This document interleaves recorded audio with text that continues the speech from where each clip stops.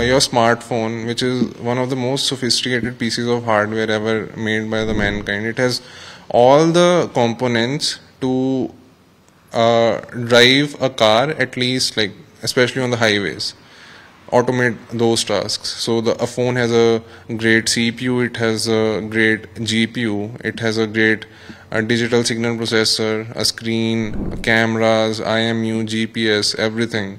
So we thought, why not make this system much more accessible so anybody can install it on their phones, use it for research purpose, and as a base system for people to develop upon it. So yeah, it's a compute unit. It can be anything, a phone or a laptop.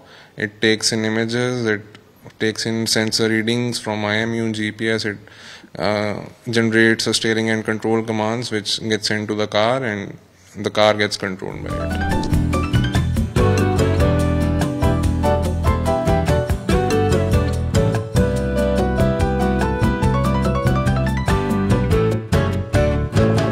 There's a system called OpenPilot, which is an open source ADAS system, which has a pretty great community around it, people testing it out and stuff. So what we essentially did was we took the system, we rewrote it in such a way that it can run across all the Android phones, Linux, Windows PCs. So after that, we took an Alto vehicle, right? So the older vehicles, these have certain steering wheels. Like you cannot directly send commands to it, right? So we took a steering column from more advanced car, and we kind of retrofitted it into the Alto system.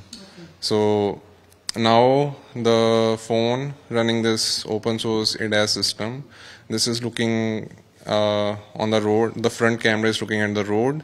So this takes in the images, it processes it, and it sends the final steering and acceleration commands to the vehicle. So yeah, so that's how we control the car.